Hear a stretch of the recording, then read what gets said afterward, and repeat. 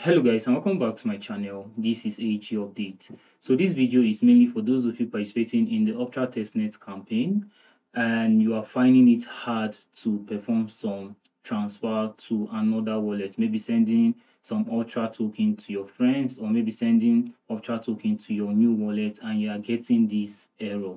So I'm here to guide you on how you can navigate around this in order to avoid this error. So a lot of you are creating new wallets because of security reasons, but you are finding it hard to send your token to the new wallet. I'm going to show you guys how you can navigate around it. And if you are finding it hard to send Octra token to your friends also, I'm going to show you guys how you can navigate around this in order to avoid this error. So please make sure to watch this video to the end and listen carefully. So you don't need any coding skill to know this.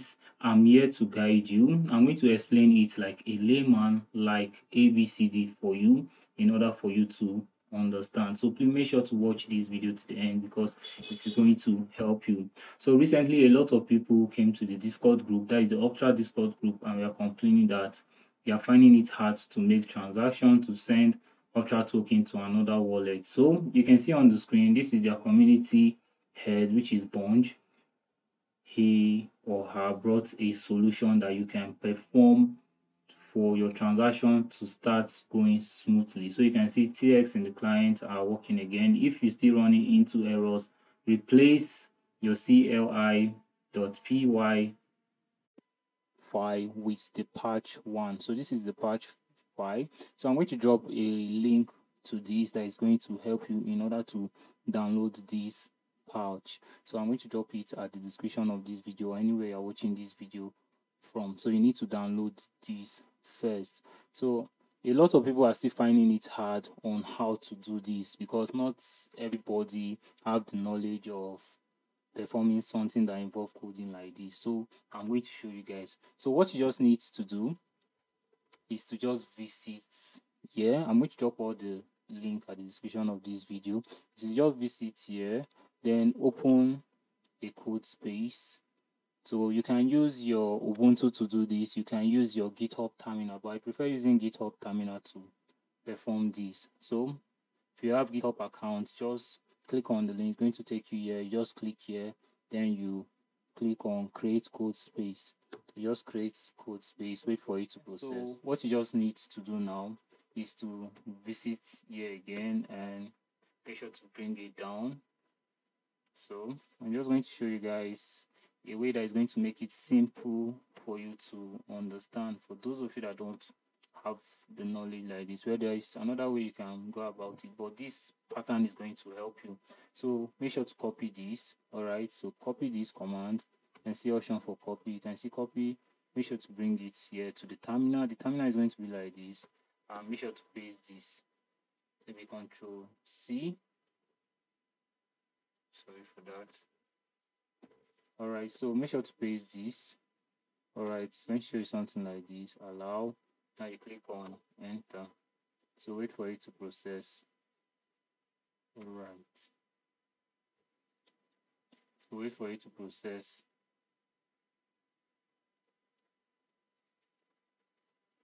All right guys, so you can see on the screen done. So now what you just need to do is to make sure to download this file. I'm going to drop the link at the description of this video or anywhere you're going to watch it. So it's going to bring you back to this Bunch chat in their Discord group for you to copy it directly. Please don't copy anything that you're going to see at the comment section in case someone decided to put a file that is going to compromise your wallet or something. So please don't copy anything. I'm going to drop a direct link to their Discord group by Bunch for you to download this file yourself. So you can see it or you can visit their Discord group under development, search for this, you are going to see it. So after you have done this, make sure to download this file. So you can see on the screen that I have already downloaded it here. Then I'm just going to show you guys the next step. Alright, so for the next step, what you just need to do now is to click on pre-client. Click here. You are going to see this file here. You can see it's cli.py. So now what you just need to do is to right click it, bring it here, then you click on rename. So bring it here, just use old I'm going to use old, capital letter, anyone, then you just enter. So once you are done, what you just need to do now is to click here. That is for new file. When you see new file, then what you all need to do is to visit your file now. Then make sure to copy this. Okay, so I'm going to copy this and bring it back. Let's do it again for new file. Now you paste it. You're going to see something like this. Are you sure you want to paste? You click on paste. Alright guys, so you're going to see cli.py. So in case you want to see this file, yeah, just make sure to just put your cursor on this Octra pre-client, then you click on right click, then you right click, then you click on new file. Once you click on new file, you're going to see it's going to be above this old one here. But if you click it outside and you paste, you're going to see your file here, except you just need to take it up here. But to make it simpler and easier for you, before you paste, you come here. That is the Octra pre-client. I'm just making this easier for you to understand.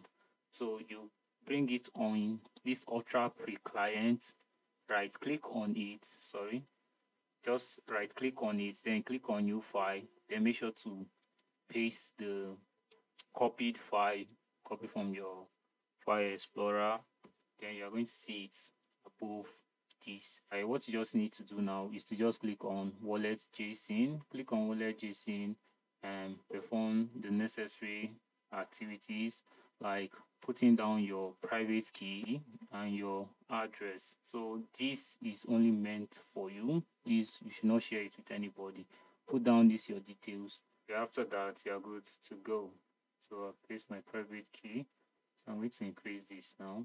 So now what you just need to do is to copy this. After pasting your private key, copy this now, and you visit this thing again. That is the terminal. You paste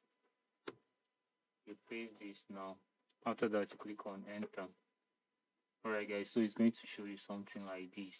So now I'm going to make a transfer for you to see that it has started working. For those of you that are finding it hard to make transfer, so you are going to see that it's not going to show you error again. So I'm just going to click on one.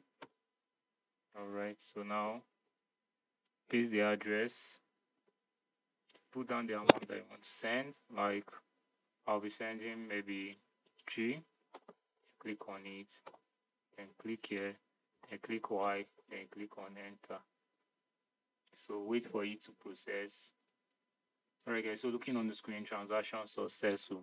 So this is how you can solve the error issue for those of you finding it hard to make some transfer.